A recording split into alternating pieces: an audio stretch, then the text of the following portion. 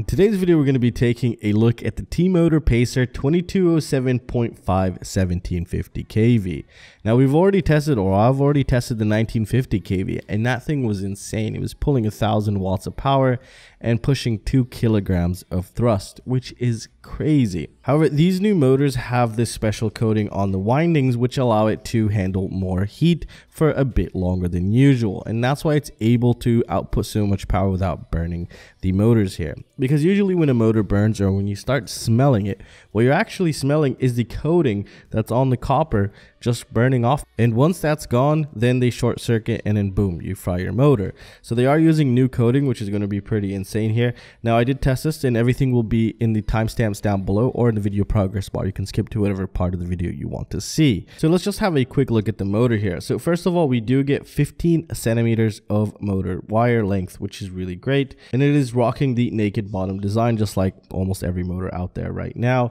And we also do have a hex driver in case you ever needed to remove the bell and clean it out if you got sand or dirt in it. So that's really great to see. Also, we do have a hollow shaft here, and that will keep the overall weight down as well. And just the overall color design I really like. They have a couple of different ones as well. And for some of the accessories they do provide you is they give you enough screws for whatever frame you might need, and also the nut here, which is again just pretty basic stuff. So let's go ahead and jump into the testing results. Alright guys, so this is the testing results for the T-Motor Pacer 2207.5 1750 kV. Now everything was ran on 6S voltage, and I've only tested 4 propellers, which are the Dalrc 5043, 46, 47, and the 5145.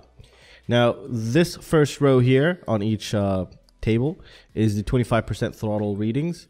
This is 50%, this is 75% throttle, and this is 100% throttle. Now, let's go ahead and make sense of this. So the 5043 tri-blades here from Dalrc got 1,754 grams of thrust, which is pretty good. It's pretty average of just about every other premium motor would probably get in this range.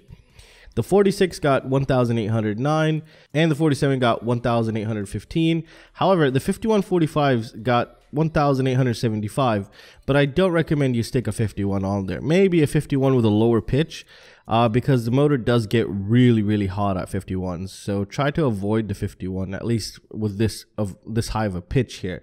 So try to avoid that here. Now we can also see, if we take a look at the efficiency here, we see that it's most efficient at 50% throttle. But I always tend to like to fly 46s. The Dalrc 5046 is my main propeller on everything. I just usually find it and see it as the sweet spot for most motors here.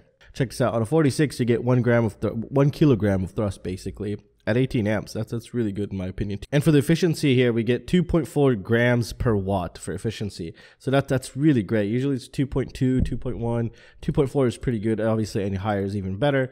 So this is, in my opinion, this is my sweet spot, but you could choose whatever you might want to see here. And usually I have these charts here, but they're basically useless because it just pretty much performed identical on all propellers. You know, just slight differences, and it's just so minute, like 50 grams here, 70 grams here, between propellers, and efficiency wasn't that big of a difference between them. It might look significant here, but we're talking about 0.1 of a gram efficiency difference between these propellers. And again, I think the 5046 tri-blades are the sweet spot here, at least for me, from the propellers I've tested, and this is what I would be running this on. And that's it, guys. I really hope you guys enjoyed the video. If you guys have any questions or any suggestions, feel free to let me know. And come join my Patreon. I do a ton of giveaways. And again, everything's linked down below. If you could click those and check those out, those greatly support the channel. And I'll see you guys in the next one. Peace out.